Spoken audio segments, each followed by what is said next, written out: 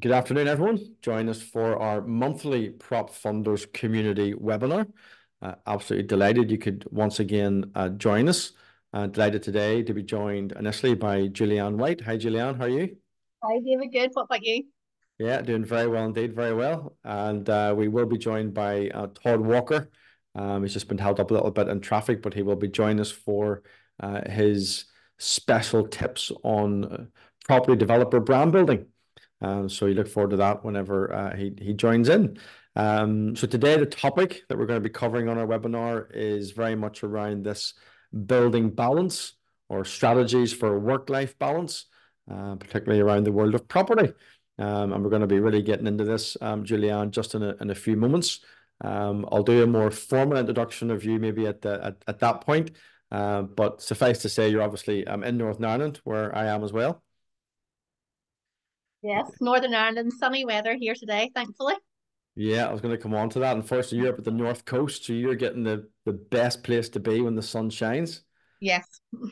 Absolutely fantastic. I wish we could swap. I'm down in Belfast. So yeah, we'll come on to that in a few minutes. So again, welcome everyone. If you're on live now or listening to the recording, thank you for spending this sort of 45, 50 minutes with us. And let's get straight into it and provide as much value as we can. As probably all of you know, in case you're a new person to this monthly webinar, my name is David Johnstone and I am the CVO, which is the Chief Vision Officer of PropFundrs.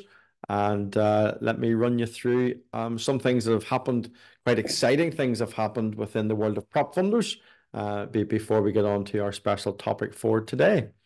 So if you were to go on to our PropFundrs website, you will see there will be a propfundrs.com/welcome. And in fact, just right on cue, Mr. Todd Walker lands in. How are you, my friend? Made it. Yeah, Sorry fantastic, about that. fantastic. Is the sun shining down in Portsmouth the same as it is in most parts of the UK? Yes, it is absolutely beautiful outside today. Very good, very good. And yeah, we're just discussing the weather in Northern Ireland. It's absolutely fantastic. So, for those that aren't aware, Todd is Villator Media. He does a lot of work with property developers, filming their projects. He films events for some of the big property events. He does some of his own property as well as a number of podcasts for property professionals. So a busy guy. But he's also contracted to PropFundrs to give us marketing support. So I was just about to talk about the updates to the website, Todd. So we've now launched our funding packs. And if people go to www.propfundrs.com/welcome, you'll basically come to a page similar to this. This is that page kind of broken down. There'll be a thanks for stopping by, a short video from my good self, filmed and wonderfully edited by Todd. And it's great that Todd, you actually can make me look half decent and sound half decent. Yeah, well, I'd say I'm not a magic miracle worker, but I am I'm not far off it. Yeah. You have to. You've got the material to work with. You just make it sort of that extra bit special, and we'll leave it at that. So yeah, there's a welcome video there, and then those that land on the page can have a free download of 6 steps to raising funds legally. That takes through deal structuring, preparing your deal, legals and compliance, the pre-launch of your raise, actually launching the raise, and then the investor relations or follow-up. So all you have to do is leave your details here. You can see the bottom right. Leave your basic details, and we will send you a free 6 steps to raising funds legally. Now, if you want also a 15-minute viability call with me, you then can book that just to see if you have a project right now that you're looking for funding for. Well, you can book a call with me and we can gladly have that conversation with you. So that's some new features on the website. I encourage you to go there and have a look at it. And if you haven't already, you leave your details and you'll get your 6 steps to raising funds legally and then be part of our community and receive the weekly funding focus, etc. Now, another really exciting one. So, Tom, I'll let you any comments you want to make on this. We've also worked on this for probably 6-7 weeks in the background to get it all ready.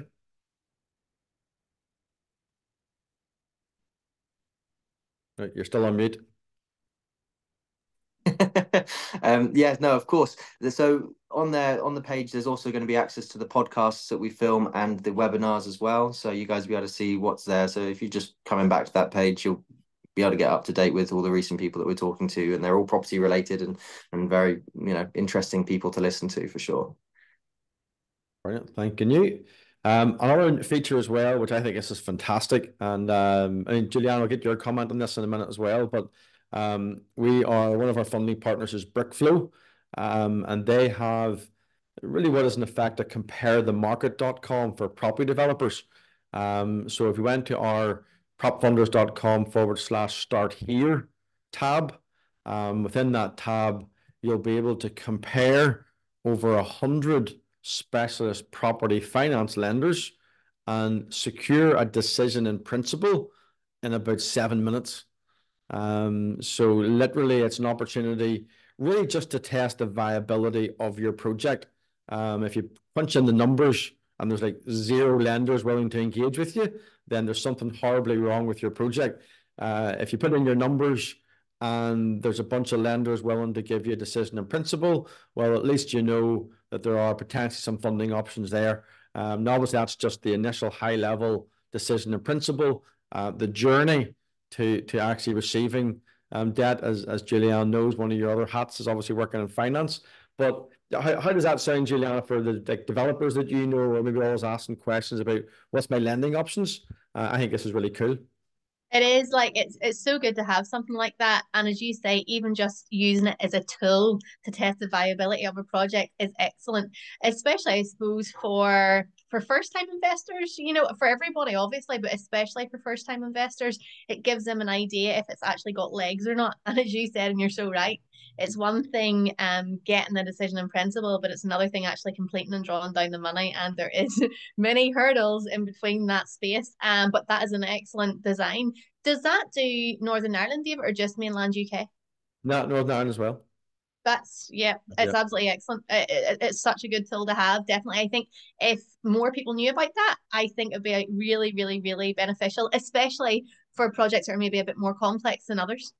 Yeah, no, that's a good point, the complex ones. And you're saying about Northern Ireland there, of course, the Northern Ireland options, there aren't that many lenders, not that many lenders to choose from, given the Yeah. market over here being so small. But yeah, it's a really good way in just for people to do a high level test of whether it's bridging or development finance, then they can, it's a great way to start the capital stack and to see where the journey gets to. So as I say, these are all new features on our website. We're really beginning to get in now and do a lot of work with developers on these starter funding pack and the complete funding pack. So the full details are there, but whether you're a developer just wants to see or have some help doing some initial due diligence on the project and preparing a DD pack for a lender or for equity investors and private investor partners, then the starter funding pack covers that. If a developer is wanting a more complete, this is like a 3-month service, probably about 18 hours of engagement that involves a sort of crash course on the 6 steps to raising funds legally. It involves analysis of your current property development business, just to make sure you're efficient and doing the things you can do, and of course then analyzing projects and looking at funding plans for the projects you have. So the complete funding pack then is the more comprehensive product. So 2 products there. Reach out to us and we'll be delighted to engage with you and see if one of those suits where you're at. Could I just say, David, as well, if you don't mind, just your funding packs there, like I have saw your plans that you've done and the detail in them is incredible. Actually, I would say, and I know our funding side of things has said this as well, like it was one of the best packs that we've ever saw. The detail in it was bang on, and the whole amount of detail was fantastic. So it's definitely a good service to provide from you. Yeah, okay, thanks very much. Yeah, that was one of the clients was looking to raise senior debt, I think on that one, about a 700 or 760,000 senior debt raise. Yeah, and we help them prepare the actual pack. Information memorandum is what you were sent. So you sound as if you were happy, and your team and the underwriting team was happy. Yes, definitely. Brilliant. Okay, no, thank you for that. Appreciate that.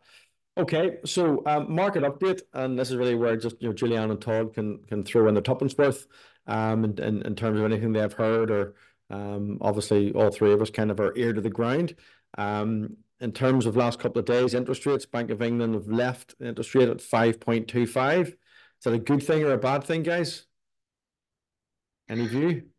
Not ideal right now. However, one of the things that I had heard over the past like few weeks or so was that hopefully at the end of next year, or the end of this year, sorry, they hope to see a significant reduction.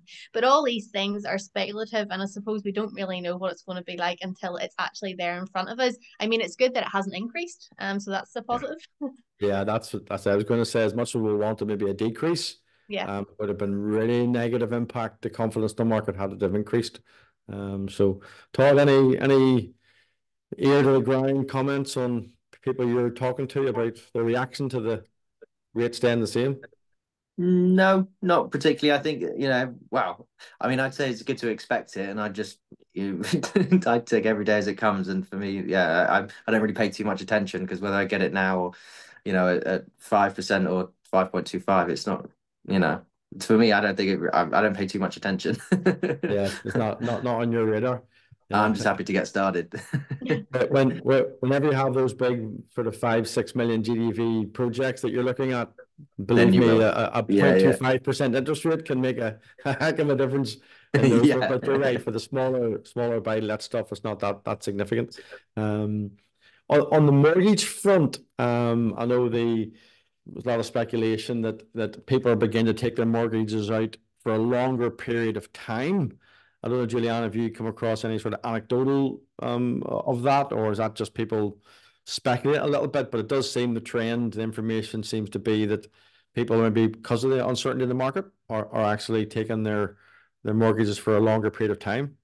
Well, I suppose it depends on the strategy, but definitely if you have an investor there who is taking out a mortgage and they can take it over a longer period of time, it's going to make the monthly payments much less. So for Yeah. cash flow, it's excellent. And I think that is the main reason people would spread their mortgages for longer, to be fair.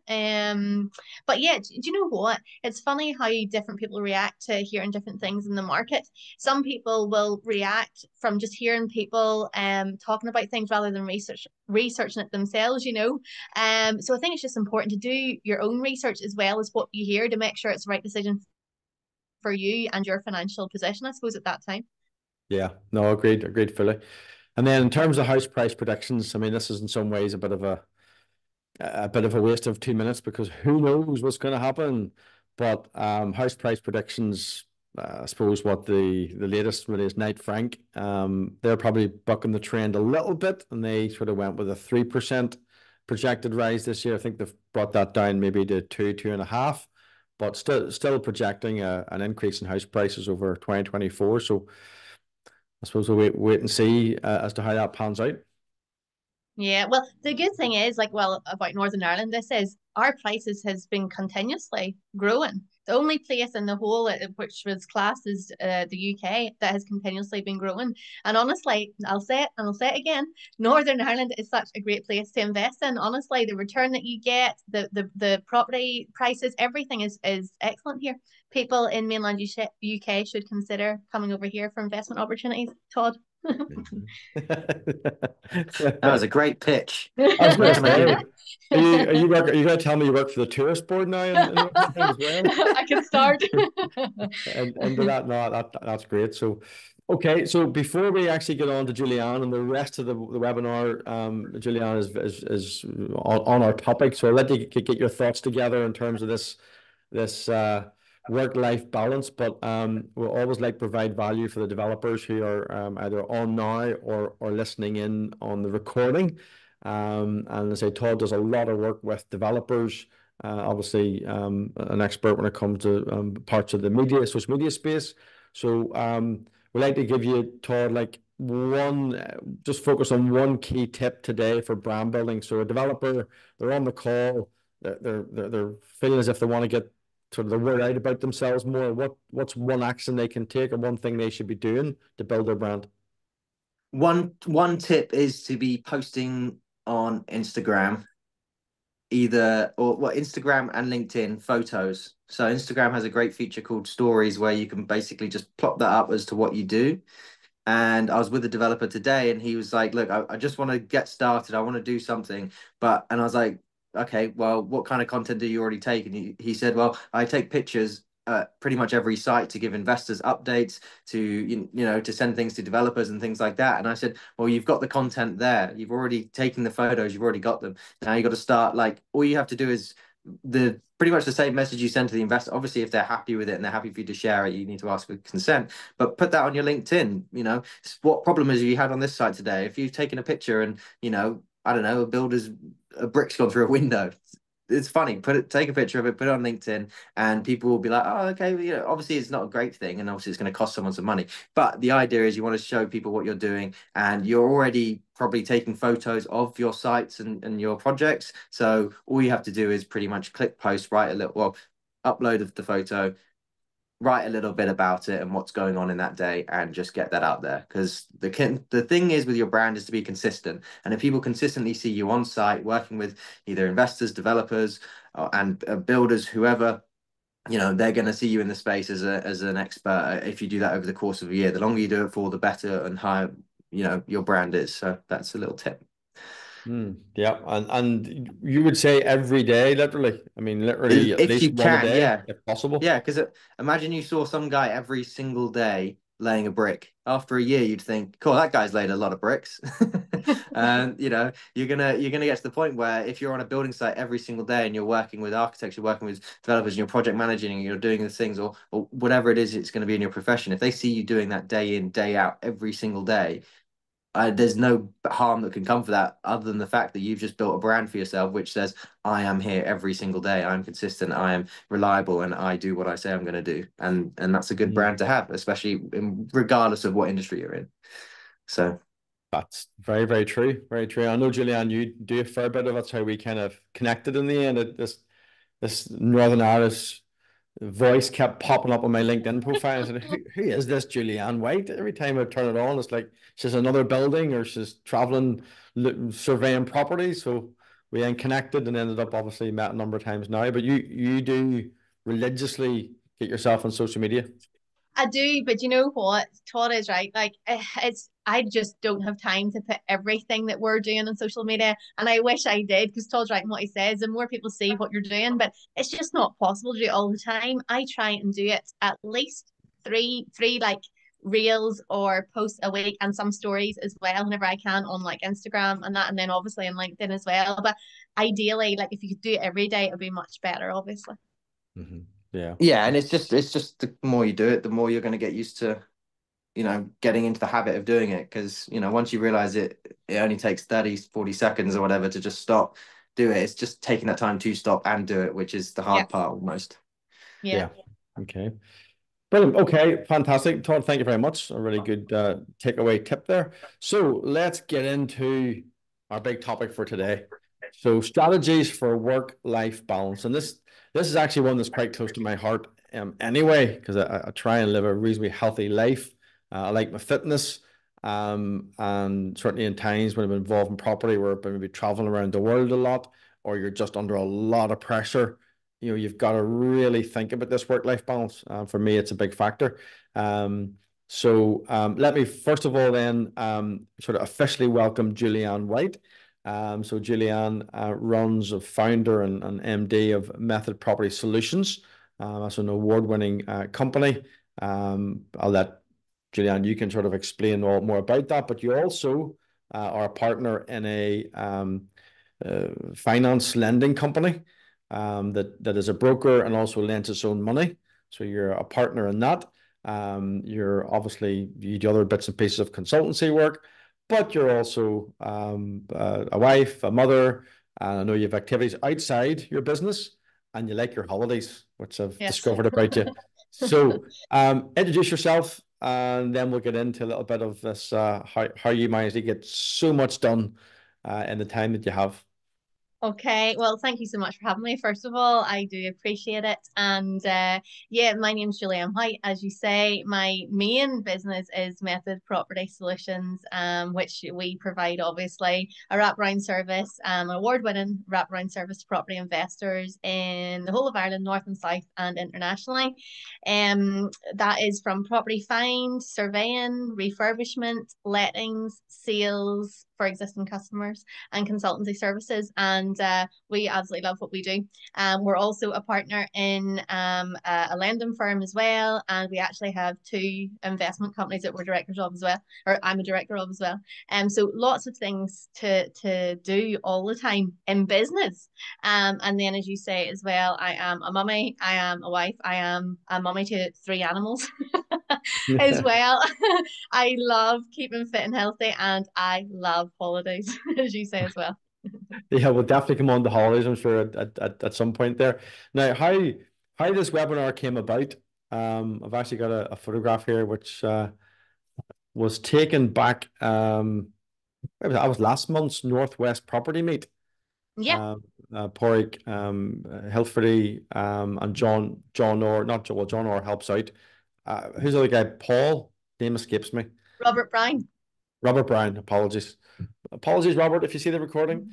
Yeah, so I were up there. I'm up early, and you were speaking that night. I spoke the previous month, and we're having a cup of coffee, catching up on things, and it was just like, how do you get so much done? Because you seem to be in Dublin 1 minute, and the Northwest, and then in Belfast, and the conversation got round to basically how we both organise our days, and it just struck me that you're so productive in what you get done. So that's what led into this conversation.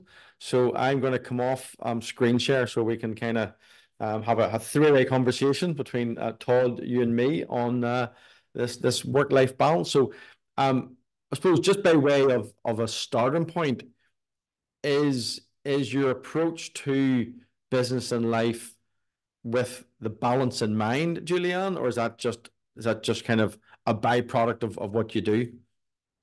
Do you know what? The whole work-life balance is a very fluid concept, I feel. It's one of those things where one week you could have it just perfect, next week it could go either way. So I think it's something that just needs to be maintained regularly, like especially whenever you have young kids. Like my daughters are 11 and 8, almost 12 and 9 actually.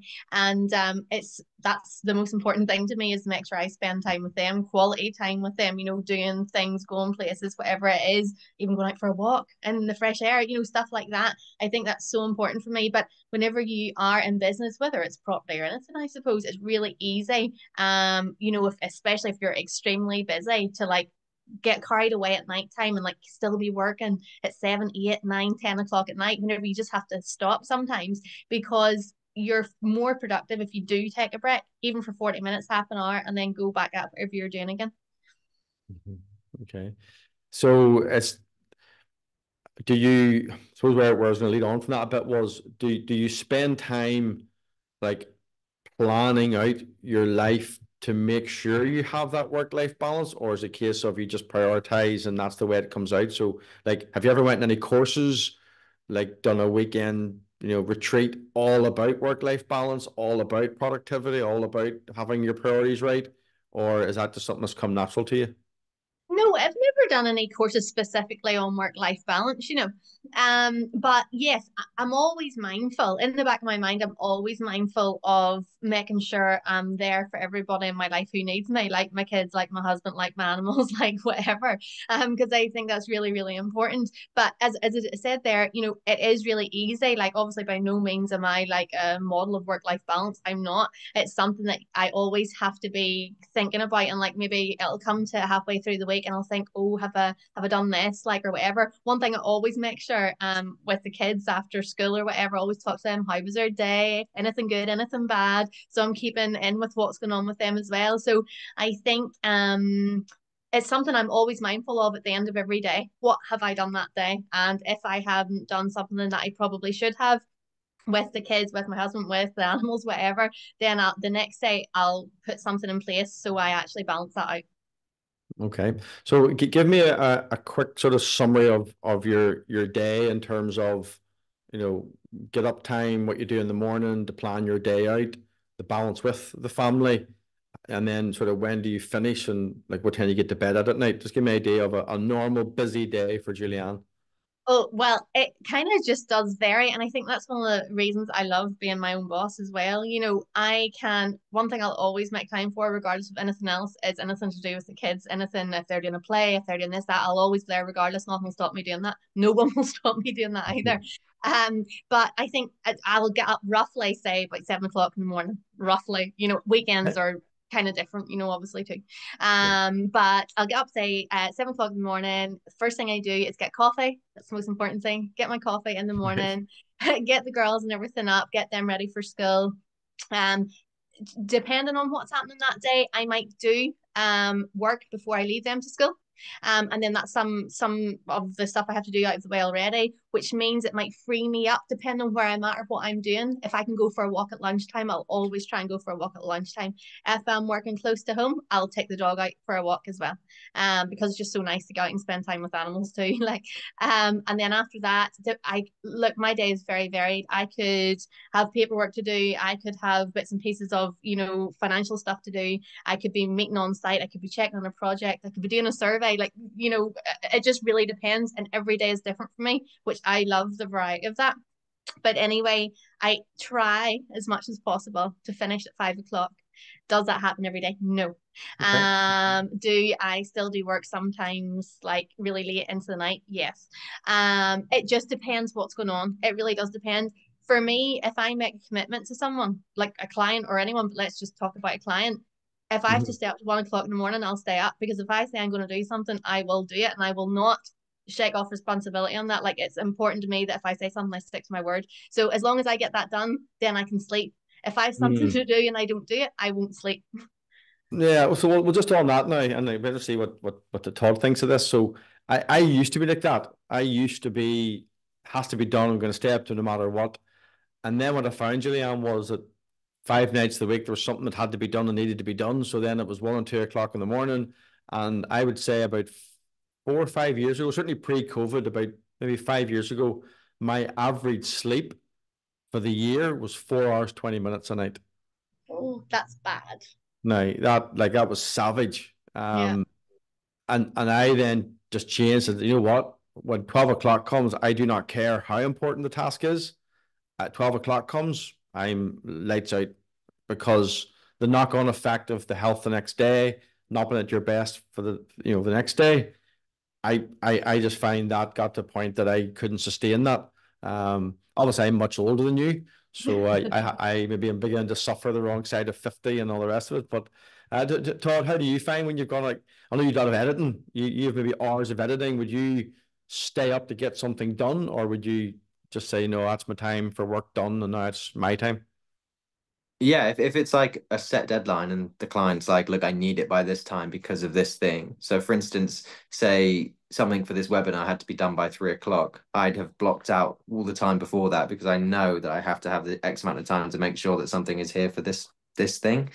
So if it's needed, then yes, but obviously then I've always prioritized sleep over everything. I think I said to you on our last trip, like, I always make sure I get 8 hours sleep regardless of what it is. If I go to bed at 3 o'clock in the morning, well, I'm not waking up until 10, 11 to make sure I get that, because someone did a talk last Friday at one of my networking events, and they said if you're getting between sort of anything less than sort of 7 hours sleep a night or something, it cuts your life expectancy down a ton. I can't remember the exact figures, but it cuts it down, and obviously then you're not productive for the next day, and you're lousy. You can't think, you can't sleep, and it just sort of like that knock-on effect that you mentioned. So, but in terms of getting stuff done for people, if I have to do a 24-hour day, I've done, I think, 26 hours on the trot, in a go, but then I make sure I get the adequate rest the next day, and it's that's how it goes. So that's I wouldn't go and do 26 hours straight, or I could anticipate kind of the workload, and then okay, well, I have then this cool down period to retire. Yeah. Okay. Make it, yeah. No, that's interesting. You're kind of on my page a bit, where some point sleep has to take priority. So in terms of organizing your day, Julianne, you've obviously got so many things can take your time. How many staff do you kind of have, part-time, full-time, do you kind of work, or many in your team that you'd be interacting with? Oh, a lot. Like it just depends. We have three teams of contractors who does our projects and stuff. We've got a couple of people who'll do any admin if it's absolutely important to get done and I can't do it, although I do like to take full charge of everything and make sure everything's being done. So we have in total, including the contractors and stuff, maybe about, I don't know, 12, 13 people maybe in total across the different projects, you know. Yeah, so that takes it away from just organizing yourself and also then being responsible for the productivity of others as well. So how do you start your day? You've you know sorted out your life away from business. Do you operate an electronic diary? Do you map out your day completely? Do you leave like blank spaces for certain things? What's your process for making sure you're productive? Yes, so it really depends. I say every day is kind of different as well, but I will always know what I'm doing, the bulk of it anyway, the week before. So my diary for next week already has everything in it that I need to know. Yes, there are some free spaces left. For example, if somebody, I always keep spaces for surveys. I know it may sound really funny, but always people at the last minute say, oh, like I really need a survey and I need to complete in this property. So I always keep space for surveys actually. And anything else that may come up. Like I think one thing that I've got really good at, which I was bad at even a few months ago, is not overloading my diary. Because for a while I was just like, honestly, there was one day I had back to back, or not one day, a good few days back to back to back to back. So much so that actually I maybe didn't even get to eat lunch. I didn't actually schedule in to eat. I didn't think I would have to. So it was just kind of getting a little bit too much. So I had to be really mindful, and I am now, that whenever I look at my diary for the next week, that I make sure that I have time to chill or go for a walk at lunch or whatever. I think that's really important. So yeah, I have obviously communicate with all the team, every day, sometimes more than once a day. They're delighted with that. And then obviously I have my diary. I love pen and paper. I've said that to you before. I'm very old fashioned that way. So I have like three diaries in total, which actually works really well together for me, and it keeps me really productive. And I take great pride in like ticking things off. I absolutely love it. And that is by the end of every day, I try and have everything marked off.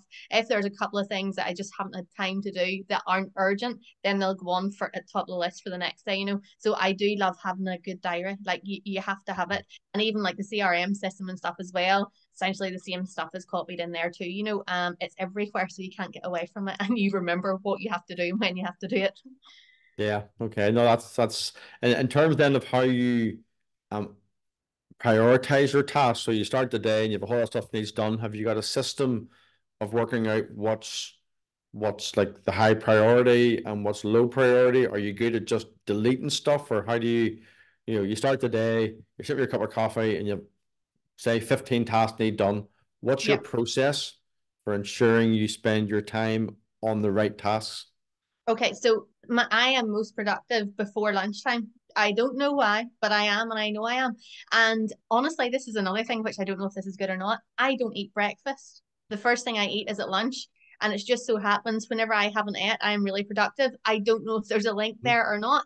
But anyway, I am most productive in the morning. So any urgent task will always be at the top of the list. Do you know, like eat the frog? Do you know that? And like that there. Just do whatever you really don't want to do first, get it over and done with, and then leave the less important things, I suppose, to later on. But it's just a matter of getting the biggest, most important task done first, and then working down the list after that. And like if you need, I am always in the habit of, even though I know in the back of my head something isn't due to Friday, I tell myself it has to be done by Tuesday.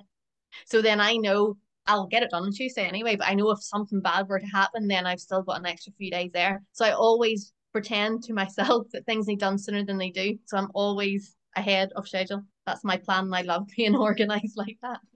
Yeah, no, I thought that makes a lot of you're on mute there, Todd. Sorry, someone's just come in. I'm just talking to them. I'm just trying Oh, well, no, sorry, to I thought we make sure were everything's okay. No, don't worry. that's okay. Just to Todd, you can keep an eye on the whether it's the Q&A or the chat. Sometimes people put questions into the chat. So if you're on here live now and have any questions for Julianne, you can stick them into the chat or the Q&A.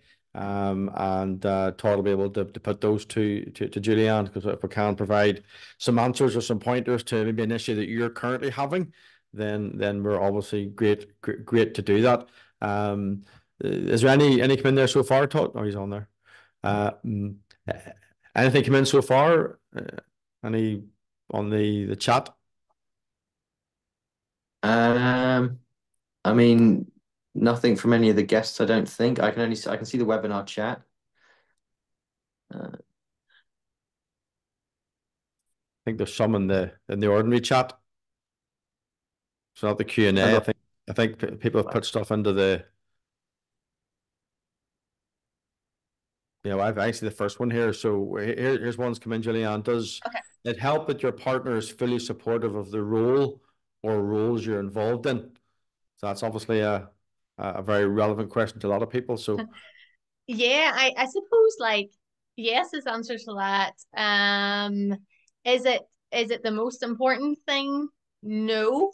But it is a massive help if that is the case, especially if you have kids and stuff too, because not only is support nice to have in general, like you need support with the kids. If I'm away doing something in Spain or France or wherever it is, then obviously the kids are going to be at school. So in terms of looking after them and stuff, like support is needed there too. So yeah, it helps massively. And I suppose it allows you to do a better job because you're not having to worry or stress as much about other things as well. If you know somebody else is there to help you pick up the slack, Mm-hmm. It's I think that's a good way. It's a help, but sometimes you do have to just get on with. And I suppose it depends what's happening in life as well. If everything's great in their life and they're being successful and there are no issues, but I suppose when it comes to maybe wider family issues or internal family, maybe illness, sickness, challenges, financial difficulties, then all of a sudden that sort of partner situation can become important. But as you say, not absolutely vital, but definitely helps on that front.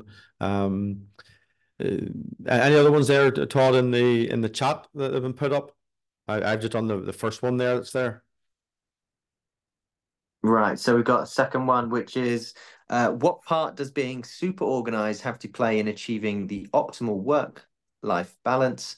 And what if this is not your strength? Well, look, being organized in general puts you ahead of anything else. I do think that whether it's in work life or personal life, definitely. And I suppose like if I'm going to have a day, say for example, a day at the weekend, which is going to be spent with family, like making sure that there's something there that we can go and do together, whether that is something simple or whether it's something more elaborate, just spending time together. That's essentially it. And making sure I make most of that time. And that's one thing that I am very mindful of, especially with the girls, is making sure we have lots of things to do, quality time together, regardless of what that is. And do you know what? Whenever you're living over here in Northern Ireland and the weather is so awful, especially in a sunny day, I'm like, what can we do outside? Let's just go outside and do whatever. So it's just a matter of just making the most of every minute you have. But I suppose as well, like it is really important to have downtime. Like sometimes, especially if it's bad weather, whatever, it's just nice to sit with like the family, watch a movie. Do you know what I mean? Just to do that together and not have to worry or stress or whatever about going here or there or anywhere. So yeah, I think it is important to be organized, just to make sure that you are maintaining that balance as much as you can. I think the issue around health is something that certainly when I was younger, nobody really talked much about. You were just flat out with business. Yeah, you maybe had some hobbies and interests, but there was an era of the yuppies and the mobile phones come out, and it was just like if you weren't like in first in the morning and last to leave at night, well, you're not committed.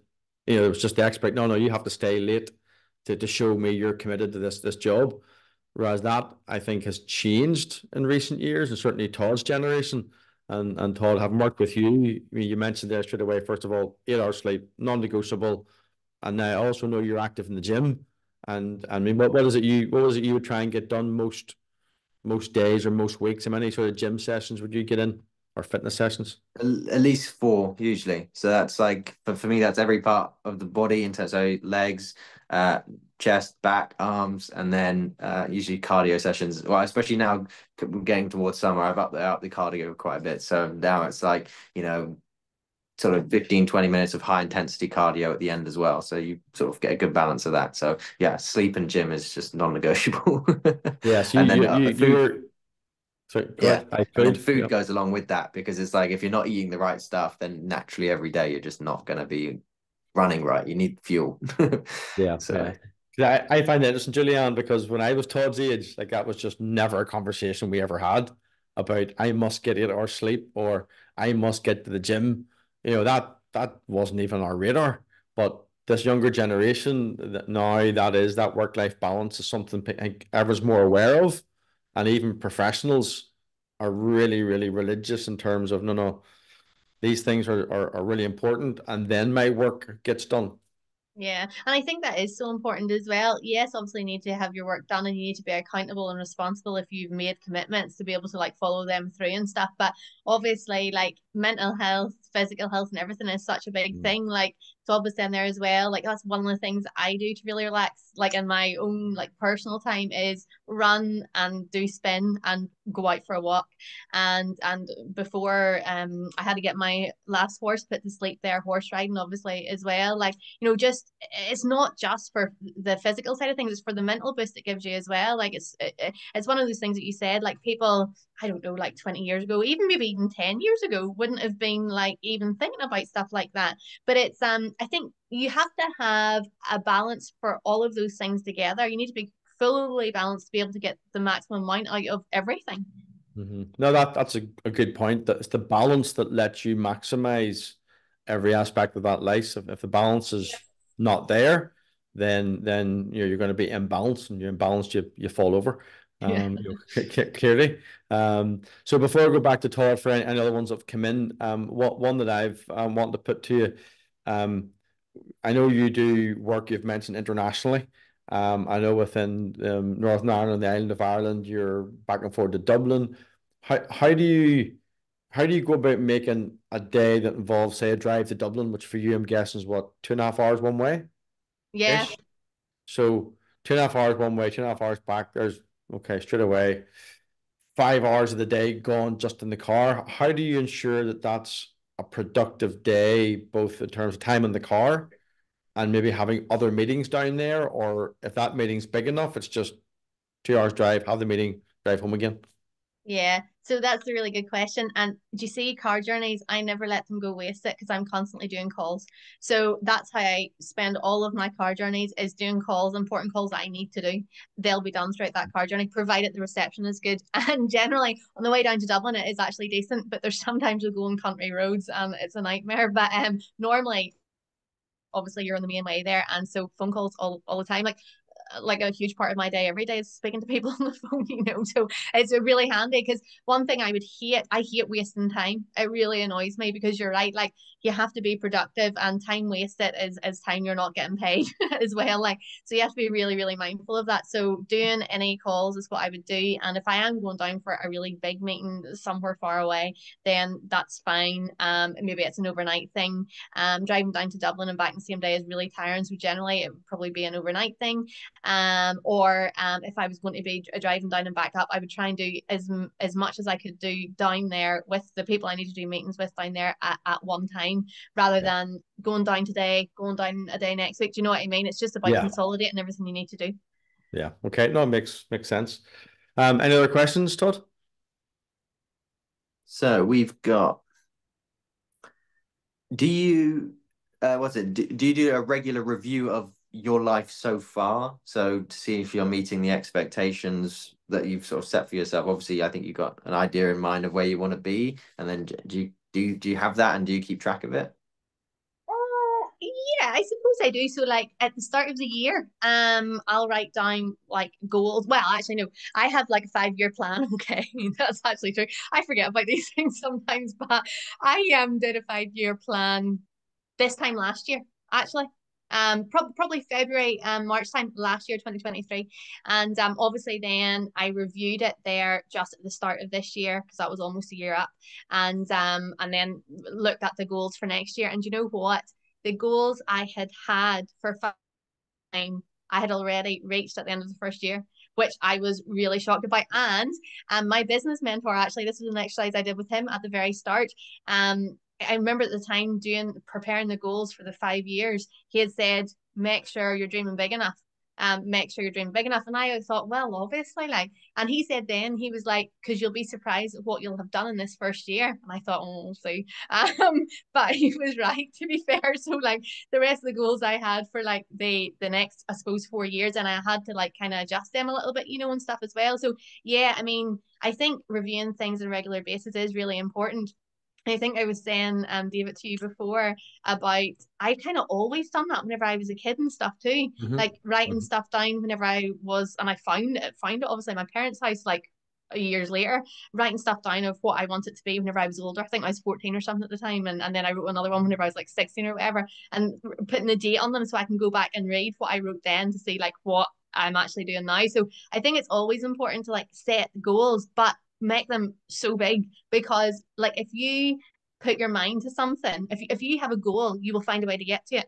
So it's important of not limiting yourself too much, because whenever I look back now and see the goals I wrote in 2023, at that stage I thought, oh well, that's a bit like ambitious, but I should have probably made them much bigger. So I did then this year for the next 4 years I did. No, that's really, really interesting point, just about being able to think, have bigger dreams, think big, as one of the famous books was. I think that was a Massive Thinking Big. Is that one of the Zig Ziglar's books? I think so, yeah. But that is so important in business and in life, and obviously big dreams in business can then sometimes lead to better lifestyles. But it's, again, back to the balance. You don't want to, too many people, I think, chase the dream. And I've certainly been there before, where it's like, well, I'll work hard for 4 or 5 years, and then I'll be able to spend time with the family. Then I'll be able to, go and do the things I want to do. And before you know it, you're 40. Before you know it, you're 45. Before you know it, well, for me anyway, you're over 50. Todd's looking and going, 50, that's ancient. So being a young man like him. But yeah, I guess so. It depends on age too. Work-life balance also, is age dependent on that. You mentioned your mentor.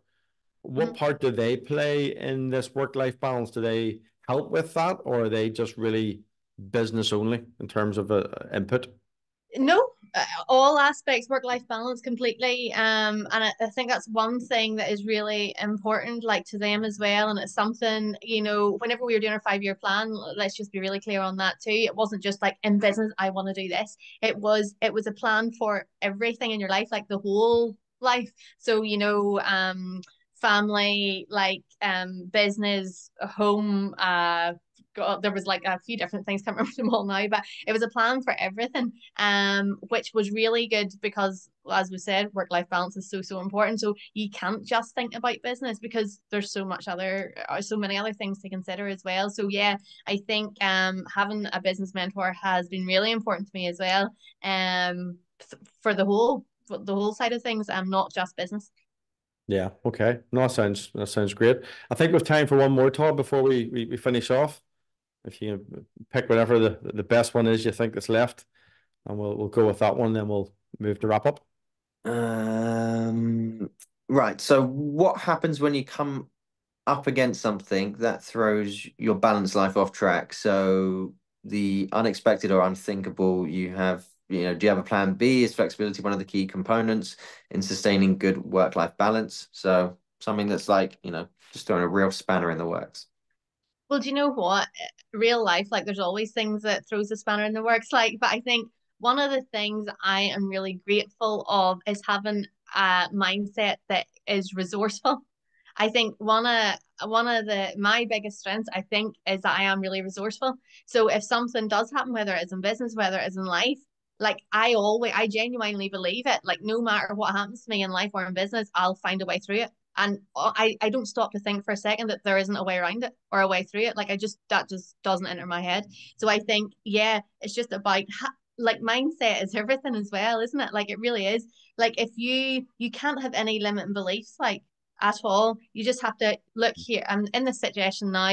It's not kind of what I'd hoped, but this is what I need to do to get to the next stage. And you just need to do that. And that's the way I think about everything in life or in personal circumstances. Brilliant. Okay, I think that's a really good one to sort of end on. I'm back here to the slide presentation again because I said before we started the recording, I would indicate what my reference to your speeding was about, but we actually ended up, this date was in the diary for probably, goodness, it was 2 months maybe, to do the webinar today, or to try to do the webinar, and then obviously we set this date, but then I asked you to come and look at a property for me, and it just so happened the date was this morning. So we actually met up in Belfast this morning, and viewed a property at 12 o'clock. And then you had another appointment and a drive for what, an hour and 15, hour and 20?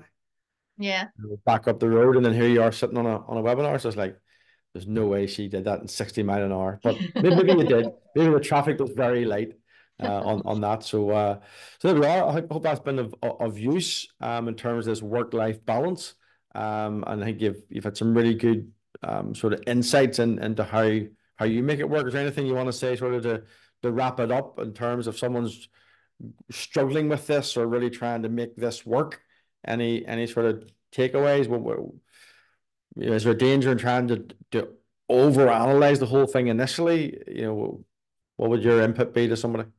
I think it's just as a step back from the situation and like, what advice would you give your friend? Because we're all so good, me especially, I'm so good at giving advice to other people, but taking my own advice sometimes I'm not as good at. So like pretend it's a friend. What would you say to them? What is the most important things for you? What is important in your life, and building everything else around that? And but not stressing over it because you don't want to add more stress to your life. Like it's just take a relaxed approach. Think about it over a period of time. Look long term. Don't ever be short sighted, and you will be able to get the balance right. Fantastic. There's a social media clip right there, Todd, for us. I like that. Absolutely fantastic. So, Julianne, thank you very much for coming on today.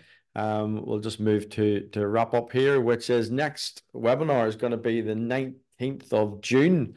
That'll be the third Wednesday at 3 p.m. It's going to be a panel, and we'll announce the topic probably in the funding focus next week. On next Tuesday. So that's the date in the diary. And of course, you can get this on our YouTube channel. So if you go to youtube.com/@PropFundrs, then you'll be able to see this recording, goodness, in about an hour's time. It'll be on there. So I say, whether you're watching live now, appreciate you coming on, taking the time to spend with us on this wonderful sunny day. And if you're watching the recording, I hope you'd enjoyed it. So any last minute things, Todd, I haven't mentioned or need to comment on about PropFundrs? No, don't think so. Other than that, Julianne's episode will be coming out at some point on the the Property Funding podcast. So if you haven't already, Correct. yeah, Correct. go ahead and check that out, because that'll be a good episode. It was certainly a fun one to film and listen into. Yeah. However, Julianne, you were the last one that we did, so it might. Save the best to last. We've got a few people. Yeah, saving the best till last. So you've got something to look forward to. But there will be 6 other episodes coming before. So there's definitely lots to do there. Yeah, actually, a good point. I forgot to skip on down the sort of my resident slides, as I call them. So yeah, we actually filmed 7 podcasts in 2 weeks. Todd was tired. He didn't quite get his 8 hours sleep, but he has to learn how to work at the pace of people like Julianne and me, the pace of the leaders, the pace of the pack. Todd, you'll soon learn. So it was a bit insane doing 3 podcasts in one day. I have to say, I was pretty tired. But yeah, we did a brilliant episode with you, Julianne, over in Belfast, which, as Todd said, will be coming out in due course. So people can hear a much longer version of your story, your background, how you get into property, all the different things you've done in property. That'll be on our funding, the property funding podcast. People will be able to see that in due course. So there we are. That's us for today. Thank you very much for joining us, everyone. Hope you enjoyed that. And I wish you every success and every health. And hopefully see you again next month 3 p.m. Wednesday, the 19th of June. So take care, everyone. Goodbye. Thank you. Bye. Bye-bye.